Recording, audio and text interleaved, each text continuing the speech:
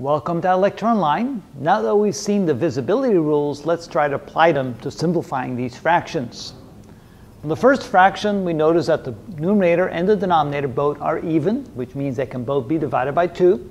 It turns out they can also be divided by 4, because 24 is divisible by 4, and so is 64. However, it may just be easier to do several iterations of divided by 2 instead of trying to tackle bigger numbers. So I prefer just to look for the easiest fraction first. I'm going to divide both by 2. 24 divided by 2 is equal to 12, and 64 divided by 2 is equal to 32. All I have to do is just take half of each of the numbers or each of the digits. Since they're still even, I can still divide it by 2. 12 divided by 2 is 6, and 32 divided by 2 is 16. Again, they're still even. I can still divide it by 2. 6 divided by 2 is 3. 16 divided by 2 is equal to 8, and there's my final answer. All I did was simply apply the fact that each time I had a simpler fraction, they were still even, and I could still divide both the numerator and denominator by 2. Here on this fraction, I notice right away they both end in 5. Therefore, they must both be divisible by 5. 125 divided by 5 would be equal to, let's see, that's 25.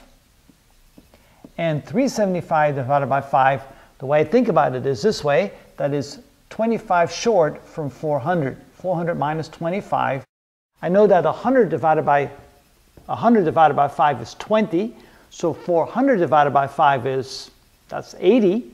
But I have to take 5 away from that. I end up with 75. Again, the way I did this was, this is 400 minus 25. So if I divide 400 by 5, I get 400 divided by 5, I get 80, and 25 divided by 5, I get 5. 80 minus 5 is 75. Just an easier way to do that. But notice they're still divisible by 5 because they both still end in 5. So 25 divided by 5 is 5. 75 divided by 5 is 15. They both still end up in 5. That means 5 divided by 5 is 1. 15 divided by 5 is equal to 3. So it ends up being 1/3. Now sometimes you can look at this and realize, wow, if I multiply this by 3, I get 375, so it's 1/3. But if you don't see that, you can simply simplify it like that. Again, these two numbers are even. I can divide 48 by 2, that gives me 24. And 82 divided by 2 gives me 41.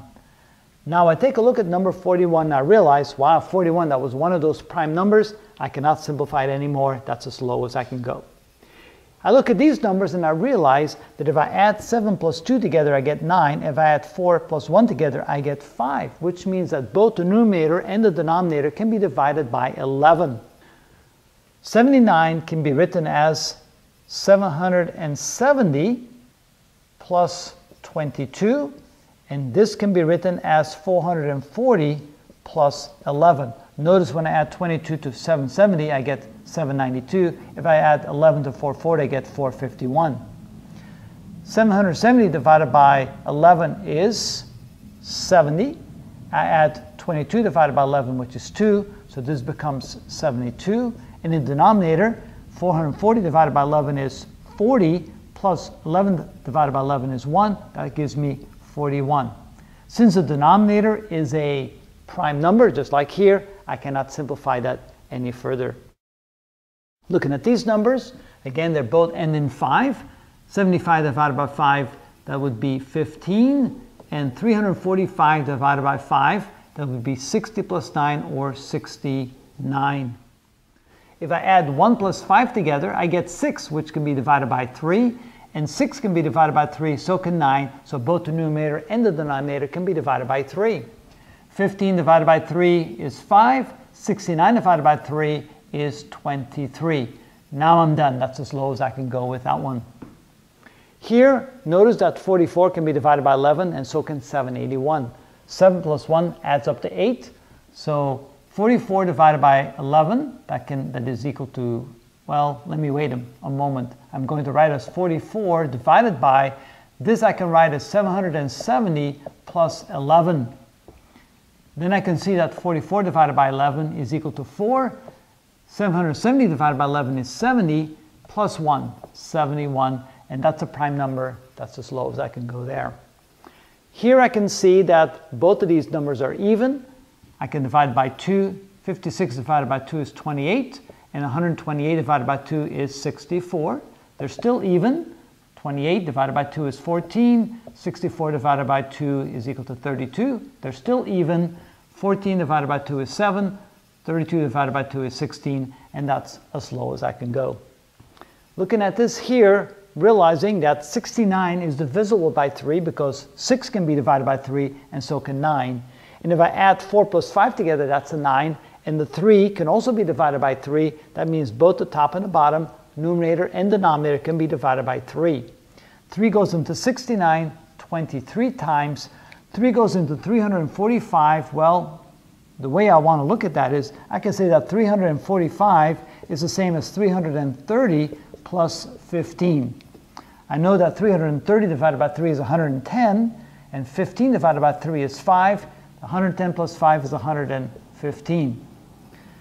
Now add these two numbers together, that's 23, cannot be divided by 3. Add those three numbers together, that adds up to 7, cannot be divided by 3. And it looks like I'm probably at the end here because 23 is a prime number, so this is as far as I can go. That's the way in which you can take fractions and very quickly, using the rules that we just learned in the previous video, whittle it down to a simplified fraction. In some cases, we have what we call an improper fraction here, but unless somebody tells you to change it into a mixed number, we can just leave it as such. That's how we simplify fractions very quickly using the rules that we learned about divisibility. That's how it's done.